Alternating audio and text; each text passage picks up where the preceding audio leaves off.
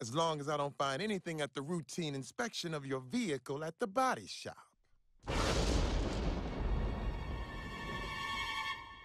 Well, looks like we're in the clear. He's not gonna find anything. The only evidence is some pictures of that jogger in my phone, which I haven't even looked at since the accident because my phone's in my car. You brought him in here, you bastard! Rubbernecking is all I have! Get down there and clean up your mess! 'Twas beauty killed the beast. Mr. Smith, how odd to see you here. Have you inspected the car? Everywhere but under the driver's seat. I always say that for dessert.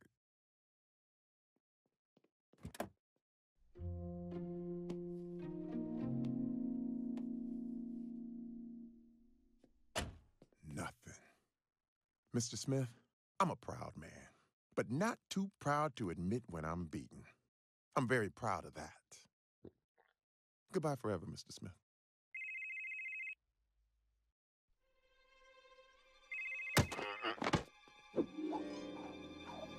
My glass! Oh. Stan? I lied, Stan. Klaus didn't spill the wine, we both did. I had to tell you, 'cause it's the truth. And if we ain't got no truth in this world, what do we have? Damn lies. You're not Stan. How'd you get Stan's phone? What else of Stan's do you have? Let's sell it all and split the dough. We're in this together. Don't you dare double-cross me. Oh, just as I suspected. Your crash was caused by rubbernecking. Mr. Smith, you're under arrest for insurance fraud. Oh my God, what happened? I was checking out a hot chick in a newscopter. See? He told the truth. And everyone's the better for it. I'd like to purchase some life insurance. Are you a smoker? Only when I drink.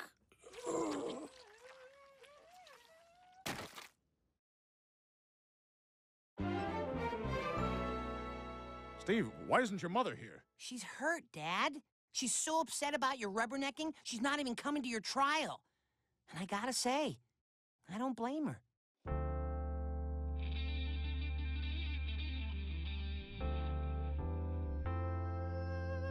It's time to wake up, Stan.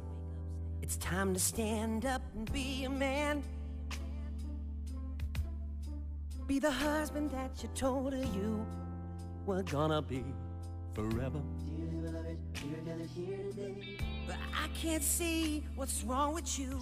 You got a wife, a hot one too. But if you keep on looking, you won't end up together. Oh my God, is she not hot enough for you, Dad? I can't believe that you can't see those lips, hips, and face. Bodies all over the place. Oh yeah, damn, that's my mama. Damn, if that wasn't my mama. Stan, you know it's not fair.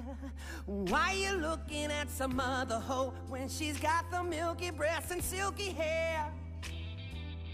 Helen Keller, open your eyes, you got the perfect wife.